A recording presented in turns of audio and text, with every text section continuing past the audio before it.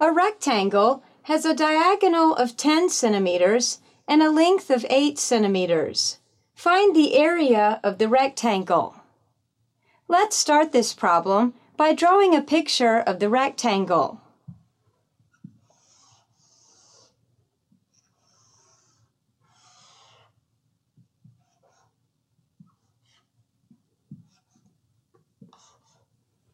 Its diagonal is 10 centimeters. Its length is 8 centimeters. And we're asked to find its area. Remember that the formula for the area of a rectangle is length times width. And we're given that the length of the rectangle is 8 centimeters, but we don't know the width, which we can label in our diagram as W. To find the value of W, notice that a right triangle is formed in the lower right of the figure.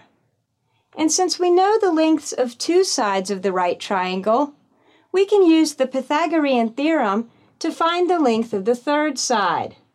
So we have 8 squared plus W squared equals 10 squared, or 64 plus W squared equals 100.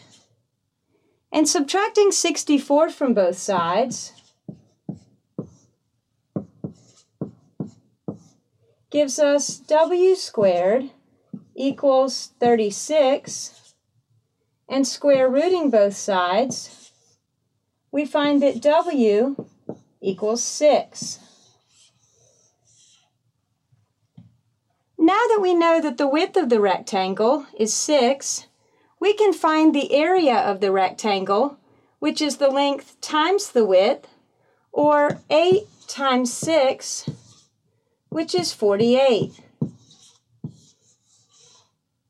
So the area of the rectangle is 48 square centimeters.